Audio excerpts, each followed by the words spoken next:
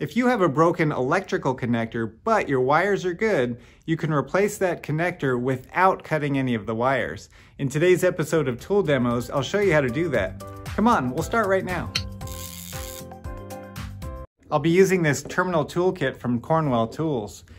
Or is it a Steelman? Let's have a peek inside and find out. This is the kit that I'm going to use to de-pin that connector. It says Cornwell on it, but I suspect it's made overseas by Steelman or someone who makes Steelman products. This is a 24-piece set. It comes with an application guide and it tells you all of the applications that these tools can be used for. We're using it on a Toyota, so let's look for Toyota. It's here, number 22. Just pick number 22 out of the bunch.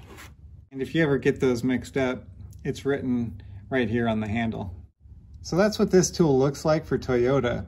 Each tool is slightly different, and they give you a clue as to how those pins come out. So let's check that out. We've got some tape here. I just want to get rid of that. An easy way to do it is with this sewing seam ripper. It comes with the set. So different manufacturers use different types of connectors.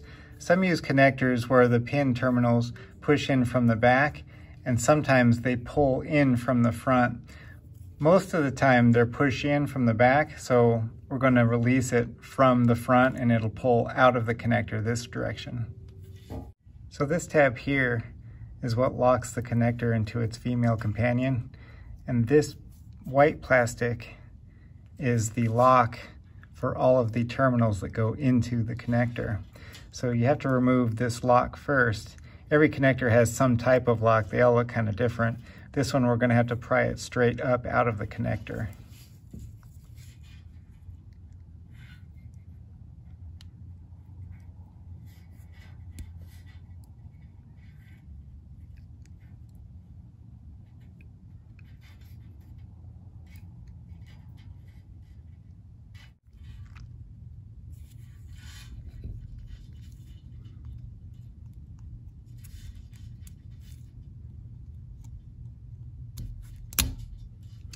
There you go.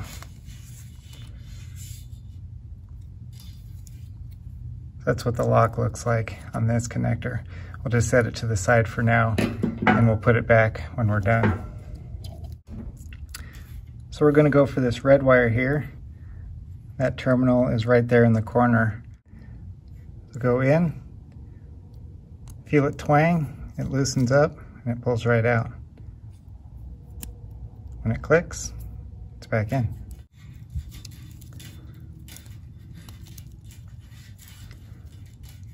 So let's go for this green wire here. So we'll just insert the tool here under the terminal and we'll feel for a lock.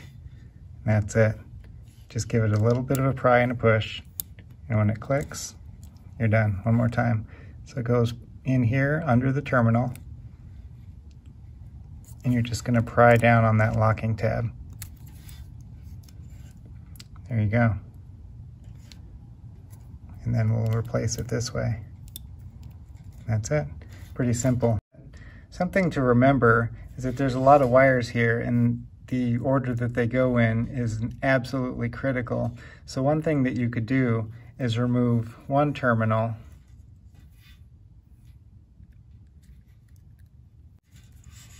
like that. And then instead of trying to write down what color goes where, just take this terminal and put it into your new connector and then move on, take another wire out, put it into the new connector and just do them one at a time so that you don't get them confused.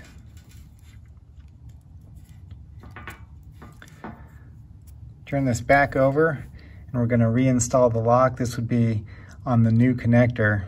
Just install the lock back where it went.